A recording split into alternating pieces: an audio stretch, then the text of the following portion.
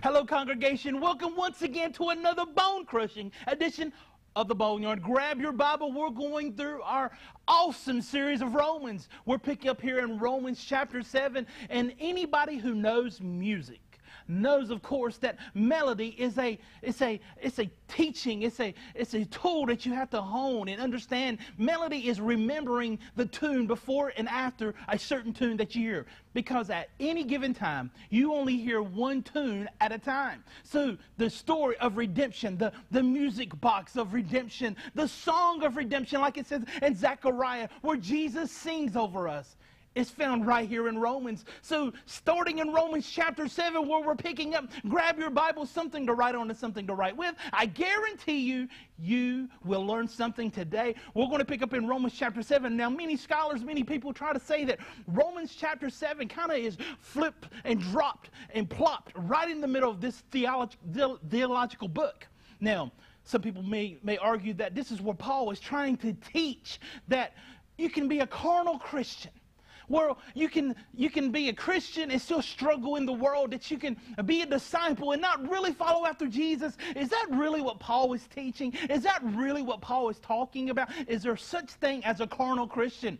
See, the story begins in chapter 1, but if we read to 14 to 25 in chapter 7, Paul puts the word I in there. It talks about his experiences. That means we could say that Paul was a carnal Christian? Was he an apostle that struggled with the world and had struggled in issues? He had problems. And is that really what Paul is saying? Because Paul tells us in 1 Corinthians 11:1, imitate me as I imitate Christ. Is that what Paul is telling us to be? Carnal Christians?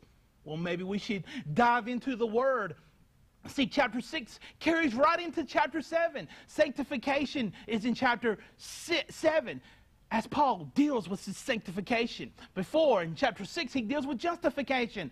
Sanctification. Now, in chapter 8, he'll deal with glorification. So let's dive into this beautiful melody of redemption, of God redeeming his people. So let's begin with the tune before chapter 7. Let's go to chapter 6, verse 14, and we're going to expound on what Paul was teaching here. So in chapter 6, verse 14, for sin will have no dominion over you, since you are not under law, but under grace. This is Paul teaching for the Christian, for those in the congregation who believe in Jesus, who are disciples of Christ.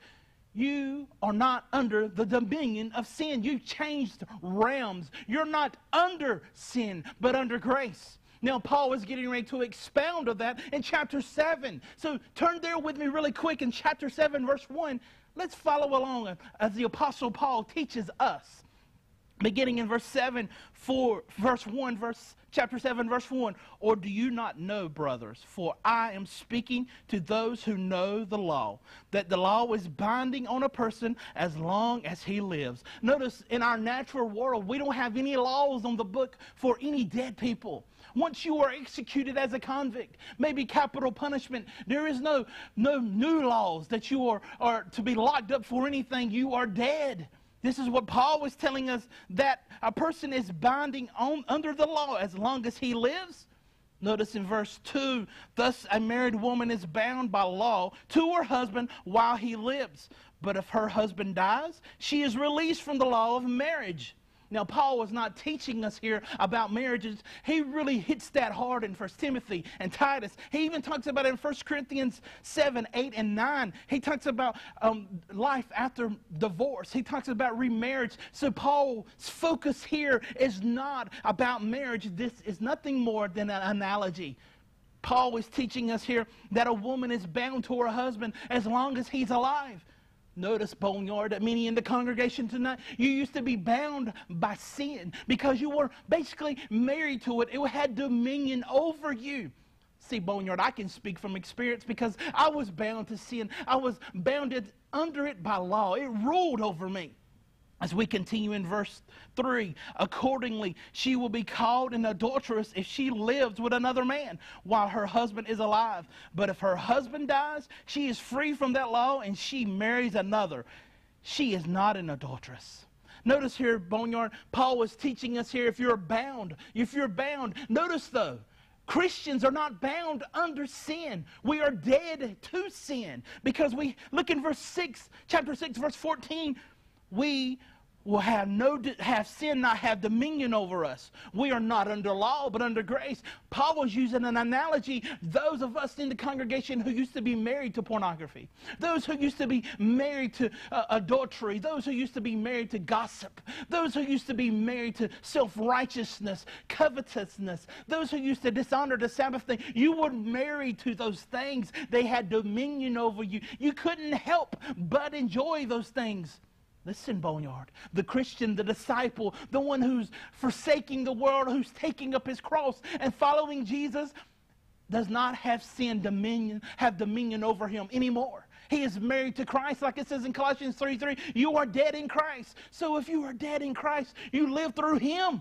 Notice when sin knocks at the door, whenever the door's open, they don't even notice you because you're a new creature in Christ. You're a new creature and new features, like it says in 2 Corinthians 5:17. The sin looks you up and down and says, whoa, I was looking for Kevin. Who are you?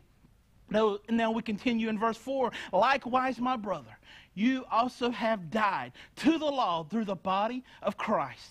Notice the Bible teaches us that God takes the ordinances and the law and nails it to the cross so that we can live through Christ. As we continue also, so that you may belong to another. We are not married to sin anymore. We're dead to sin. We're not under holy or unholy matrimony with sin. We're under righteousness now. We are the bride of Christ.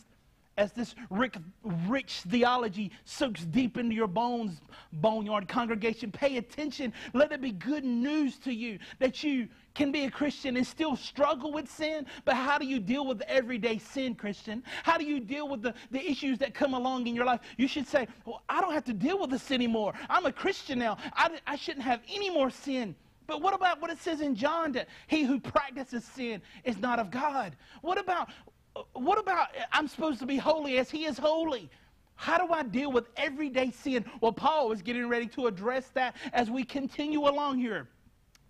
To him who has been raised from the dead, in order that we may bear fruit for God. Notice, when you are bound under sin, the only choices and the only free will you have as a bond servant under sin is nothing but sin and sin. You can choose all you want, but all your choices are sin. You are bound to it. You're a slave to sin. As we continue in verse 5, for while we were living in the flesh, our sinful passions aroused by the law were at work in our members to bear fruit for death. But now we are released from the law, having died to that which has held us captive, so that we may not serve, not under the old written code, but under the new life of the Spirit. See, many people will take this verse out of context. They'll pull it out and they'll make a tapestry, a quilt of theology where they'll say that they are free to sin, that they have a license to sin, that they're allowed to sin, that they're under grace. But it seems they forgot about chapter 6, that we should sin, that grace should abound. Paul tells us, God forbid. Notice that the Christian doesn't want to do that. I'll ask you, Boneyard. If you're like me, you're married and you love your wife. But if I went to my wife and said, baby, I love you, I care for you so much, but if I were to cheat on you, would you forgive me? And she'll say, of course, baby, I love you. You're just a fallen man and fallen creation. I have to learn to live out the gospel even in our relationship. Of course, I'll forgive you. Then I'll say, baby, before you even finish those words, I'll be right back. And then I go cheat on her. Did I really love her? Notice, God takes the gospel, he takes the laws, the 10 commandments, and he writes them on fleshly hearts. He takes the stony hearts that we had before we were regenerated and changes us. He changes us. Notice, to the unbeliever, the 10 commandments are burdensome because everything they read, that they said, thou shalt not, they want to do. It awakens the sin in them. They want to touch, they want to taste the forbidden fruit. They want those things. However, they need a new heart. That's when God reaches down into man, takes out his heart of stone and puts in a heart of flesh. The reason it's a heart of flesh is so it can feel the warmth of his hand on that heart. He changes that heart. He makes them desire him. Notice that a man cannot get to heaven by good works. He can't be perfect. So God will not judge us by our works. He gives us the ability to turn to him and chase after him because we cannot do it on our own. It's sola fide, faith alone. Sola gratia, sola grace, grace alone. As we continue here, It's the law of the Spirit. Notice it's not the letter of the law anymore. It's not under the Christian. It's not the Ten Commandments. It's the law written on our heart that God writes on our hearts with his own finger. He puts a new spirit within us. Like he says in Jeremiah 33, in verse 31 through 32, he puts a new spirit within us. He sprinkles clean water on us. He changes our heart. Maybe you're thinking this Christian thing is so hard. It's burdensome. But you're not remembering what Jesus said. My yoke is easy and my burden is light. God doesn't put more on us than we can carry and bear. God changes our hearts and allows us to do good works like he teaches us in Ephesians. And not only does he give us the ability to do good works, he rewards us when we do. St. Augustine called this the crowning of his gifts. God blesses us when we do the good works that he gave us the ability to do. That's where sola gratia comes in, the grace that belongs. The sola gratia is grace alone. Sola de glory is God alone gets the glory. So when I am blessed to do good works for him, because I am changed, I give him glory. Because only someone like Jesus can save someone like me. So Boneyard, let us continue in verse 7 as we read here the law of sin. As Paul talks about in verse 7, what then shall we say?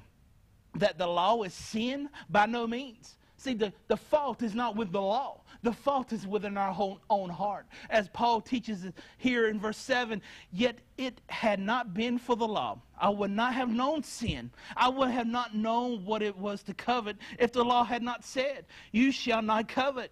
Notice Paul, he had his sin opened. Notice a dark room cannot show its contents unless light is thrown into that room. The darkness of man, like it says in Jeremiah 17:9, that the heart above all things is deceitful. Who can know it? It's not until the gospel of Jesus Christ, when the doors are open and the windows and the shades are pulled back, that we can see the dirt in that room of our hearts. We can see the dirty mounds of self-righteousness, the cesspool of pride. We can see those things once the gospel starts illuminating into our lives.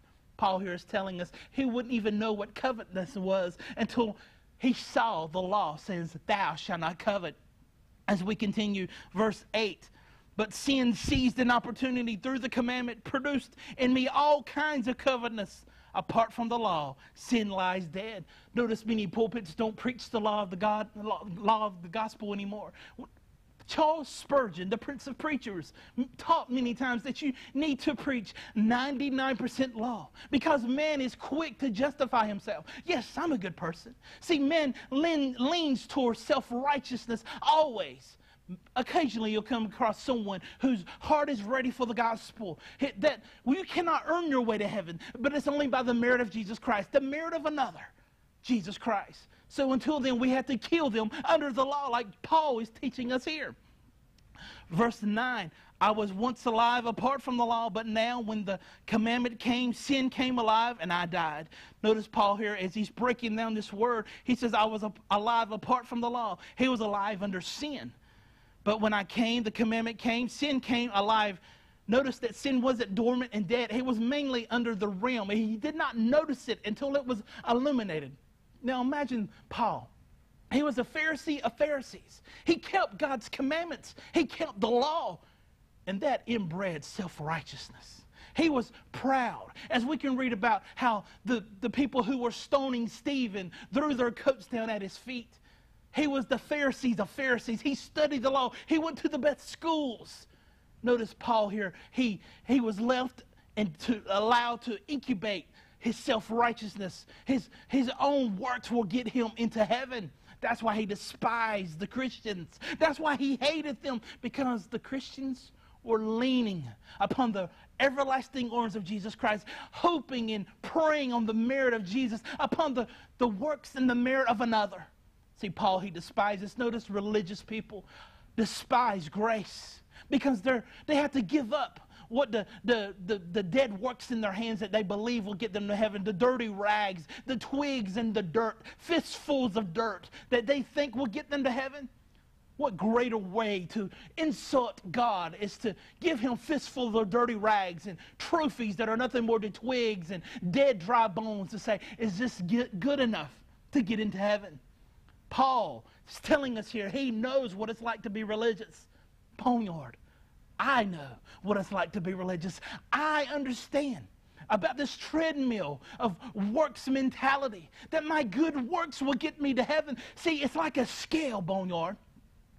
If I sin here, well, maybe if I come over here and do good works, the scale would balance, that God will overlook my sin because I do good works. Maybe if I help in children's church and I shake hands at the door and at my church every day, or I take up the offering and volunteer at my church or my local community center, that he'll overlook my pride, the cesspool of lust, the pornography, the adultery, the gossip. Maybe he'll overlook these things if I cover them with my own good works. That is the very definition of religious people. Boneyard, I know about religious people. Boneyard, I understand how you think.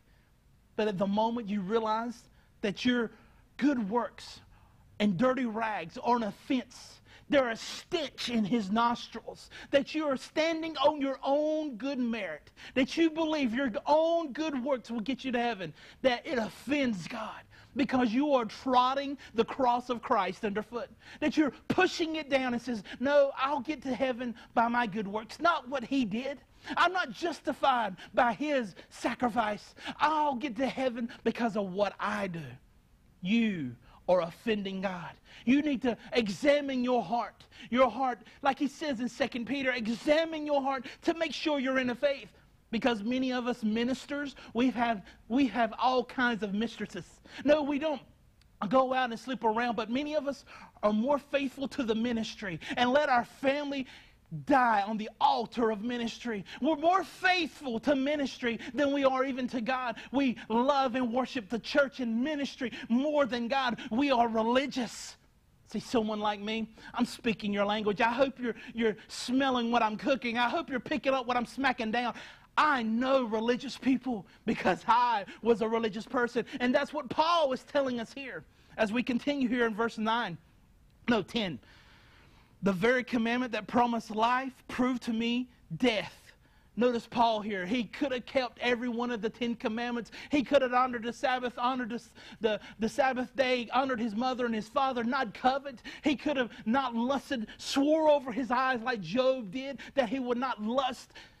But it only brought forth death, because as he kept those commandments, as he looked the part, inside pride would grow. If we're left to our own devices, Boneyard, self-righteousness, when cesspool of pride would swell up in us, and we look down at other people.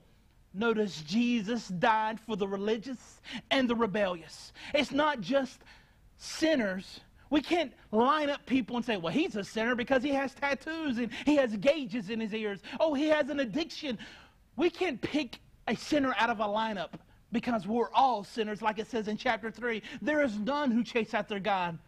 Notice, Boneyard, we all tend to be religious or rebellious. So let us continue here in verse 12. So that the holy law and the commandment of holy and the righteous and the good did that which is good, then bring forth death to me? By no means. Boneyard, Paul was telling us here that the law is not at fault. It's our own hearts. He's saying here something that is good, which is God's requirements to get to heaven, which are the 10 commandments. These are not at fault. It is our own heart. It is sin producing death in me through what is good, in order that sin might be brought to be sin, and through the commandment might become sinful beyond measure. Boneyard, ministers in the congregation, youth pastors, children's workers, make sure you're illuminating the gospel to the people who are under you. Make sure you're using the law, because religious people like myself and rebellious people are resistant to it. Only when we have the room open. Imagine you dusting your living room, making sure it's clean. but you do it with the shades pull. But when you pull back the shades, you'll see the places that you missed. You'll see whole streaks of places. No one cleans in the dark. No one makes sure that the lights are off when they're cleaning. We need the gospel to illuminate. We need the law to show us the faults of our hearts, to show us our covetousness, our idols, our gossip. We need those things. The gospel has teeth when you use the law. And Paul is telling us here that sin has become exceedingly sinful. Notice we always justify our gossip. It's not gossip. It's just a prayer chain, brother. Let me call you and tell you about Sister Snodgrass. Tell you what she's going through so we can pray together. No, you're gossiping. Notice whenever the gospel is preached, the law needs to come first. Other than that, the gospel is not good news. It's nonchalant. Oh, Jesus died for my sins. Great. I'm not really that bad of a sinner. We need the law like Paul tells us. Verse 14, for we know that the law is spiritual, but I am of the flesh. Now, Boneyard, Paul drops down in a different gear here. He starts talking about himself. Now, many people argue from 14 to 25 that Paul is talking about carnal Christians, but Paul is actually talking about himself. If you're in the congregation tonight, you can relate to what Paul's talking about, the struggle to do righteous works, but still have to deal with everyday sin. Still have to deal with addictions that still haunt your life. Still deal with people in your life that invoke you to sin. Still deal with issues that you believe that should be long dead and buried. Why does God allow his people to still deal with sin? Well, I want you to imagine, remember the story of Joshua as they entered the promised land. Moses has died. Now they're going into the promised land. However, God could have gone ahead of them and wiped out the inhabitants of the land. He could have gone in and killed and wiped out every ite, the Jebusites, the Moabites, all these different ites, these different cities, the Jerichos, all these different cities that were rising up against Israel. He could have done that, but why didn't he? Because the children of Israel are just like us. We would get arrogant and think it's about us. We will think, oh, well, I've got this. I've got it under control. I'm working this thing out. I'm doing this. I'm doing it. I'm grinding it out. I'm getting my righteousness down. I'm getting to heaven. No, Boneyard. God allows sin and struggle still in our life that we would lean upon grace all the more, to keep us humble, to cling to the old rugged cross. No, Boneyard. I don't want to be famous. I don't want to be known, world renowned. I don't want my name in lights. I don't want glitter. Boneyard, I need that old rugged cross with the jagged edges. I want my nails to dig deep into that old rugged cross. The stains of his blood still on that cross, still fresh for my sin. I need that old rugged cross. Boneyard, this is Paul describing every Christian's struggle as they get closer to the cross. Imagine, Boneyard, as you get closer to the cross, it illuminates how much more dirtier you are. As you walk it out in sanctification, the closer you get to a flame, the closer you get to a light, you see how dirty you are. You see more dirt as you get closer. This is what Paul was telling us here. He's not a carnal disciple. He's not a Christian who has a license to sin. Notice, if you really love Jesus, you'll keep his commandments. As we continue here in verse 16. For if I do what I do not want, I agree with the law, for it is good. But now it is no longer I who do it, but the sin that dwells within me. For I know that nothing good dwells in me. This is my flesh, for I have desire to do what is right, but not the ability to carry it out. Notice Boneyard, he still struggles. He still struggles. He knows God's commandments and his laws, but he may slip and fall. But he needs to remember also, Boneyard, what John tells us in 1 John 1:9. If we confess with our mouth our sins, he is faithful and just to clean us from all unrighteousness. Paul is leaning upon grace just like you and me. As we continue, for I do not do the good that I want, but the evil I do not want is what I keep on doing. Boneyard, if you're here today and you're thinking, I just can't be a Christian because I keep smoking.